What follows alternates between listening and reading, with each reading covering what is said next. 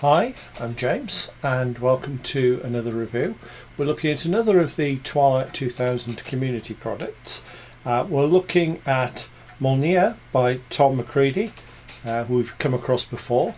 Did an excellent one about bolts in Sweden, which I'll link to in the description. Now this one's a little bit more expensive. It's $7.93 for a 13-page supplement, so it's a bit higher than what we've been paying in the past.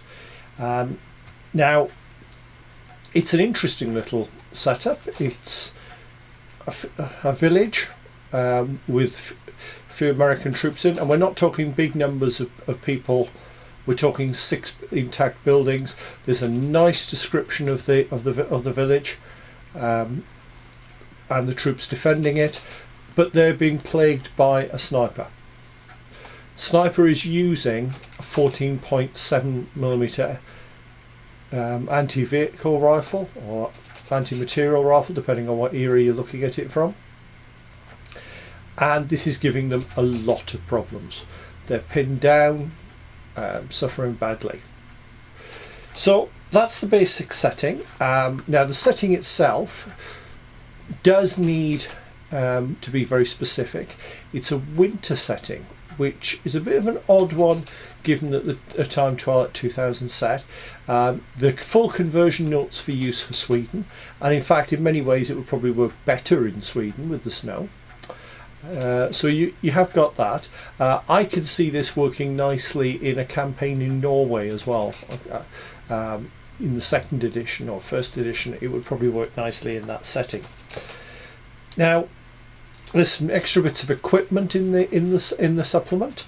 There's the AKS-74U, which was the shortened rifle, almost a submachine gun level. That's a very useful addition. The NRS-2 survival knife, the infamous Soviet Spetsnaz knife that actually has a single shot pistol built into it.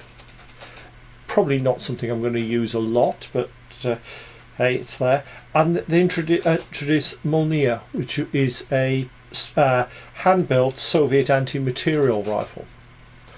Now, yeah, I can see the logic for it. I'm not entirely sure that 14.5mm ammunition is actually appropriate for that, because as far as I'm aware there are no match versions. I personally would probably just use the V94 in 12.7mm, which was the precursor to the OSV 96.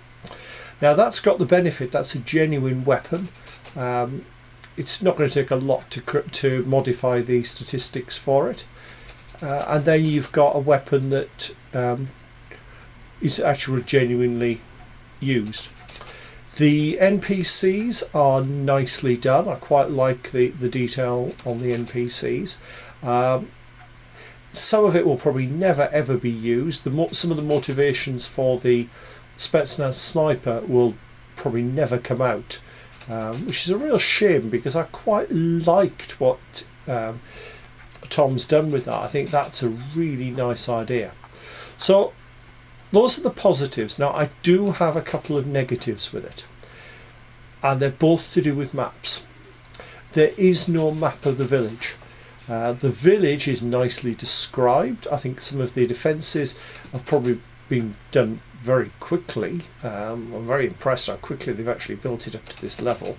But I really think it needs that map so that you can actually visualise it. And the trekking down the sniper, now it gives 3 positions that the sniper is believed to be firing from. Now the problem with those is 2 of them are 3 kilometres away and 1 is 2 kilometres away from the village. Let's be generous and knock that down a little. Let's say they're firing from the edges of the hexes. That still means that the shots are tremendous distances. Now I've done a bit of distance shooting myself, and you would struggle to get hits at that distance. It's just not feasible. If you want some good technical detail on how difficult it is to shoot at that distance, I'd suggest going and reading Shadow over Babylon by David Mason, which has got some very interesting accounts, and it emphasises the difficulty of first shot hits at that sort of distance. Also, this is through woodland. Trying to get a line of sight through the woodland, I would have thought would be very, very difficult.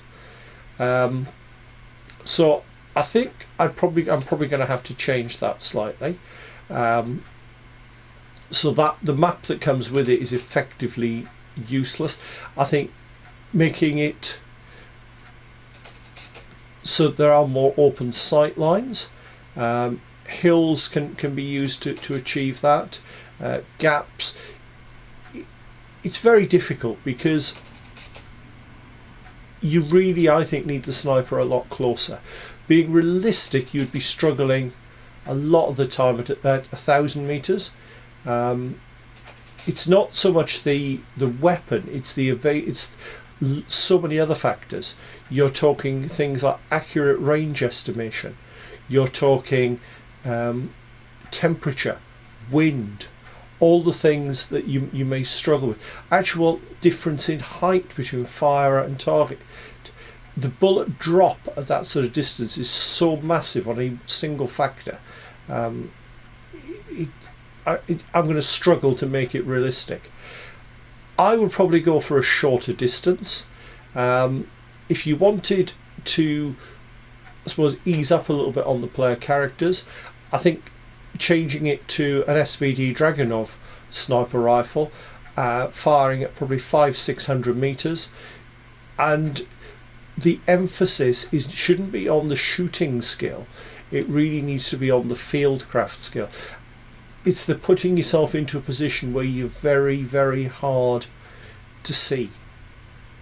Firing that shot, moving position, using the skill base from that.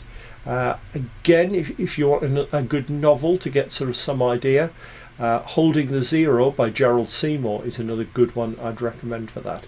So for this one, I'm not as keen on it. The gist of the scenario and the village defenders are good, but this time I think it's going to take a bit more work to make this a bit more playable. Hope you found that useful, and I'd be interested to hear any feedback you have on that. Please put your comments below, and I'll see you soon for another review.